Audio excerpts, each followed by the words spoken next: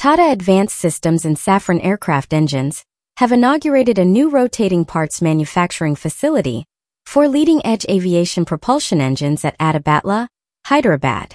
The plant will produce complex engine components for CFM International's next-gen LEAP engines, known for 15% better fuel efficiency and lower noise. This milestone strengthens Tata Safran's 2024 partnership and boosts India's role in global aerospace manufacturing. India now operates 75% of its commercial aircraft with LEAP engines, with over 2,000 units ordered.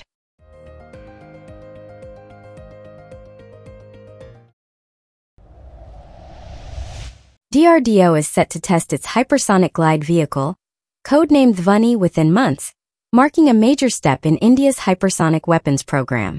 Designed to glide at speeds over Mach 5 and perform evasive maneuvers, Dhvani can strike targets over 1,500 kilometers away. Built with advanced ceramic and carbon silicon carbide thermal protection, it can withstand 2,000 degrees Celsius re-entry heat.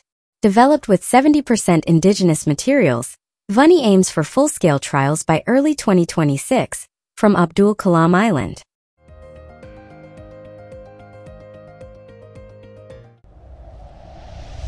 The Astra Mk3 or Gandiva is a 340 km BVR missile, using a ducked ramjet, but long-range attacks risk electronic spoofing. DRDO plans AI-based identification friend or foe, machine learning fusion of radar signatures, flight profiles and emissions, paired with gallium nitride AESA seekers, to spot decoys and reduce data link reliance. Future upgrades add electro-optical seekers and onboard threat databases, so missiles can visually confirm targets, cut friendly fire, and improve first-shot kill reliability.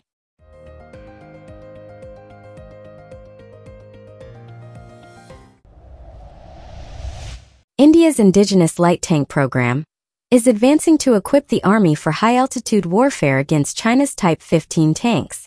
While L&T and DRDO's Zorawar leads with trials underway, Tata Defence and Mahindra Defence have entered the funded prototype stage under the Rs 2,343 crore MkIII project.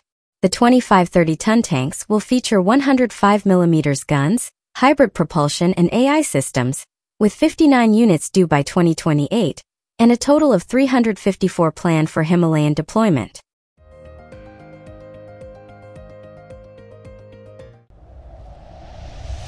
The Indian Air Force has issued an RFI to procure 100 aircraft self-protection jammer pods for the Su-30 MkIII fleet, boosting survivability under the Rs 65,000 crore Super Sukhoi program. Designed for ESA-based 360 degrees jamming and DRFM deception, the pods will be delivered within 36 months under the Make in India framework, with at least 50% indigenous content. Firms like Data Patterns, L&T, and BEL are key contenders, as India pushes for EW self-reliance by 2030.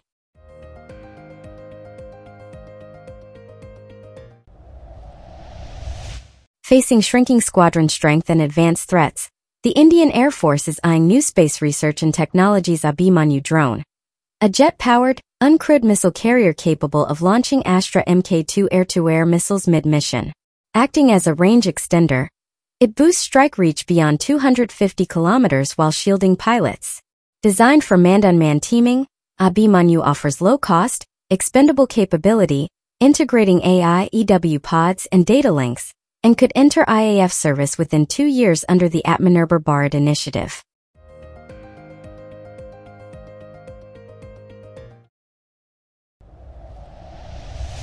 India and China held active and in-depth talks on managing tensions along the western sector of the LAC, reaffirming their commitment to maintain peace and stability through continued military and diplomatic dialogue.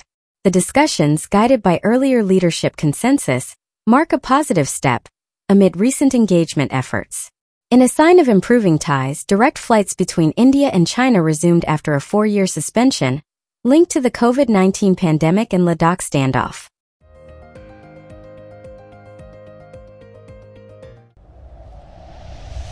Bengaluru-based Pravaig Dynamics has unveiled the near-production-ready Veer, the world's first electric tactical all-terrain vehicle, to undergo Indian Army trials.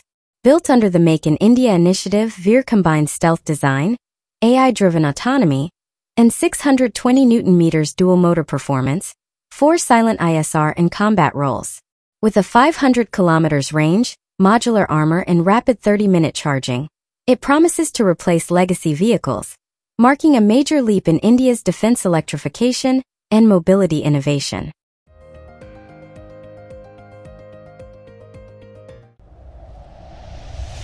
A senior Indian delegation from the Ministry of Defense and HAL toured Moscow's JSC-UC facility, where Russia unveiled its next-gen Izdeliye 177S, or the AL-51F1 engine, for potential integration into India's Super Sukhoi and Su-57E projects. Offering 31,000 kgf thrust, Mach 1.6 supercruise, and 30% lower maintenance, the 177S outperforms the current AL-41F1S engines used on Su-30 MkIIIs.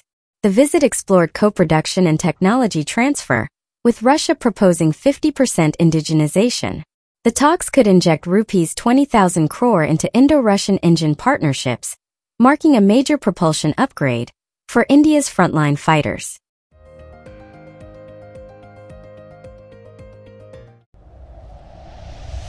As India's AMCA inches toward prototype rollout by 2028, debate over its fifth-generation status has intensified, due to the absence of a distributed aperture system in the Mk1.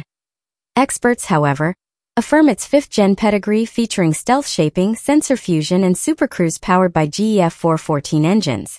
The MkII, slated for post-2030 development with 120 kN indigenous engines, will integrate distributed aperture system, electro-optical targeting system, and AI-driven threat modeling, pushing the jet into 5.5 generation territory.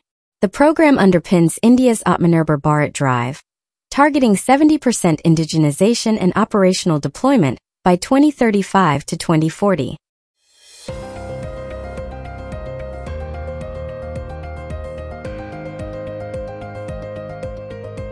That's all for today. Hope you liked this video. Please like, share, and subscribe for daily news updates. Thanks for watching.